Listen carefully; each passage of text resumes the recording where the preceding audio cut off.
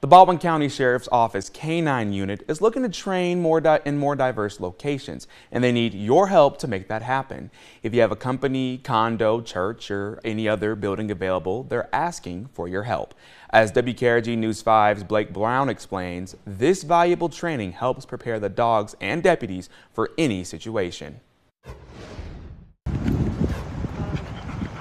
I mean, literally, if you can think of it, we've been there, and it'll happen again. They're a specialized unit ready to respond at any moment. Just the other night, they had a guy that barricaded on I-65 in a vehicle, didn't want to get out because he had a warrant. With the help of 6 dogs, the Baldwin County Sheriff's Office K-9 unit stays busy, working day and night in many different environments. In a home, in a business, church, banks, where people have robbed a bank and end up barricading inside, hiding under homes, where maybe it's unsafe for us to send a deputy under that trailer to go and arrest someone.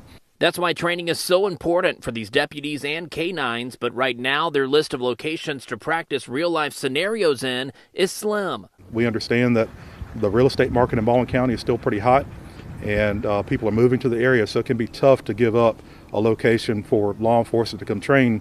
But if you can help by providing a home, business, or other property when needed for training, this unit can learn new techniques and be better prepared for what's next. We like to have different setups, whether it be warehouses, buildings, different kind of things to expose the dogs, just for any scenario that we might come across on the streets. Nope.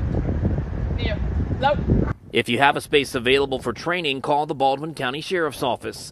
In Baldwin County, I'm Blake Brown, WKRG News 5. And we have all the details of who you need to contact at the Sheriff's Office. Just search for this story on WKRG.com.